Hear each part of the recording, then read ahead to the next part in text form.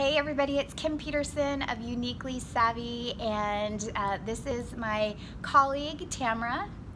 Hi. And so exciting, Tamara and I were just discussing a personal branding workshop for her association, but here's what happened is we started having just sort of a real and raw conversation that led to some serious inspiration. It actually brought tears to my eyes, and so I kind of look a little crazy, but I'm willing to take one for the team and bring Tamara's story to light. So Tamara and I were talking, and Tamara, why don't you share kind of what you shared with me about your upbringing? Yeah, well, I was just inspired by you sharing your story, to share my story as well. And I grew up in a very abusive household, and hashtag me too.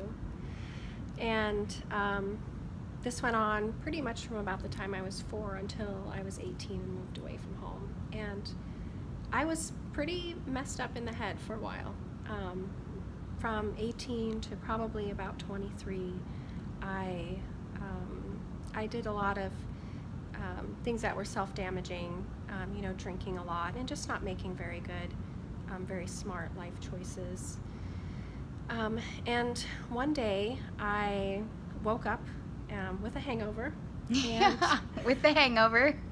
And I just had this epiphany, and I don't even know exactly where it came from, but I just had this thought that if I keep doing this to myself, then he wins, this person that abused me. And all of a sudden I just felt like, no, he does not get to win. I get to be the winner. I get to be the winner in my life. And I just changed my entire mentality at that point and said, I'm gonna win and he's not, and I'm gonna stop doing these awful things to myself, and I'm gonna break this cycle. I'm going to turn my life around, and that's what I did. And it was not easy. It was very, very hard, and there were a lot of bumps in the road. Yeah, I'm sure of that, having traveled a similar journey.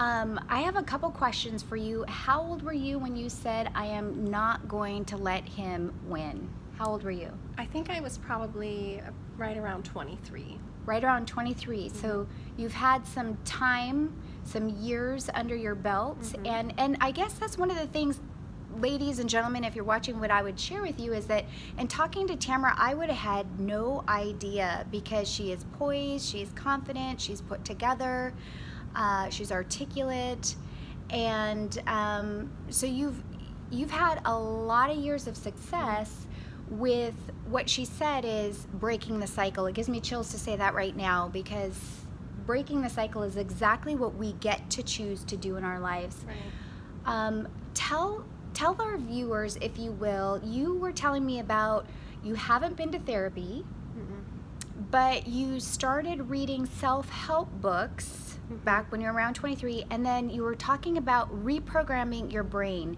Tell us about that brain science and what you did. Yeah, so I once I had this epiphany, I just became very interested in turning my life around, and so I just started reading everything I could. And one of the things that I read in this book that really resonated with me was about how our brains are very similar to computers, and that you can reprogram them. And it had this exercise in this book where every night before you go to bed, you'd sit in front of a mirror and look right at yourself, and you'd say these positive things. And they had to be positive, like you couldn't say, I'm not bad. You had to say, I am good. So you would pick these positive phrases and sit in front of the mirror for 10-15 minutes every night before bed and say them. And I did this every night, and I did it not believing a single word I was saying. And I kept doing it, and I did it for weeks, and I did it for months, and eventually it reprogrammed my brain, and I started believing these things. I am worthwhile, I am wonderful, I am beautiful, I have value.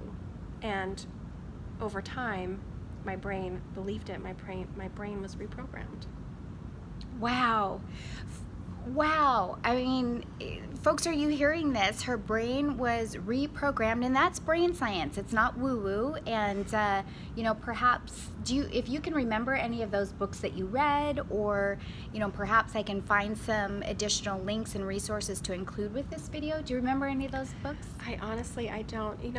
This journey for me started 15 years ago, and in no way am I completely over what happened to me. And it's really only in the last 5 years or so that I've been able to even talk about it openly like this, and even making this video right now seems a little crazy to me. But I just want to say that anybody out there, no matter what you've been through, no matter what you've experienced, there's hope, and there is a way to change your life and to break that cycle and to take control and to be the winner, of your life. Wow. No. You see, this is why I wanted to bring Tamara to you. You can take control of your life. You can be the winner of your life. You have choices, and there's always hope. And so thank you so much for taking this time, really. And we hope that this was a great shot of inspiration in your day. And speaking of hope, I want to invite you, because you talked about hope, I want to invite you to the 425 Magazine Women to Watch event, which is coming up on April 4th. There's a great lineup of speakers. I'm honored to be one of them, and my speech is going to be called Insist on Hope in Times of Change, because there is always hope. So bye for now. Thank you. Thank you.